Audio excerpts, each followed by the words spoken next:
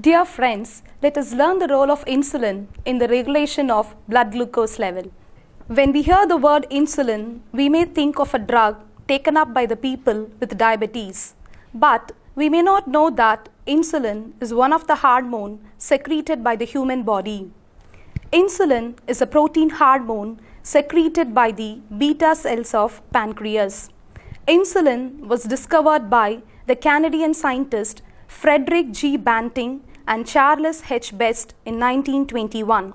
They extracted insulin from dogs' pancreas. Insulin is a polypeptide hormone with 51 amino acids. It has two chains, A chain with 21 amino acids and B chain with 30 amino acids, held up by inter-disulfide bridges. Let's see what happens to the food we eat. When the food is ingested, it travels the digestive tract and gets broken down into its complete nutrients. One such nutrient is the glucose, a simple sugar. Glucose is absorbed by the stomach and intestine and then enters the bloodstream. It travels through the circulation to all body cells. When this glucose is absorbed by the bloodstream, the blood sugar level gets increased. Now, let's discuss how the raised blood sugar level is regulated by the insulin hormone. Insulin is a small protein hormone produced by the pancreas. The increased concentration of the blood glucose stimulates the pancreas to release the insulin into the bloodstream.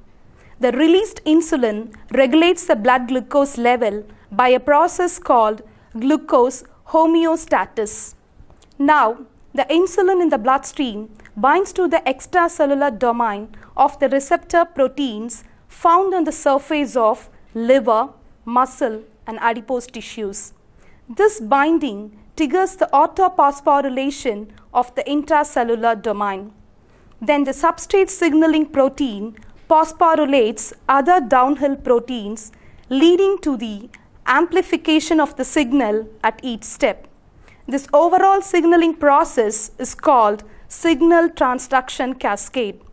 The importance of the signal cascade is the movement of the glucose transport protein called GLUTs. When these storage vesicles fuse with the cell membrane, the number of GLUTs on the cell surface increases. Thus, it allows the glucose to enter into the cell. The glucose inside the cell is metabolized to generate energy in the form of ATP required for all cellular activities. As a result, the glucose concentration in the bloodstream decreases. Hope you have understood that insulin converts the sugar we eat into the energy we use. Stay healthy and have a nice day. Thank you.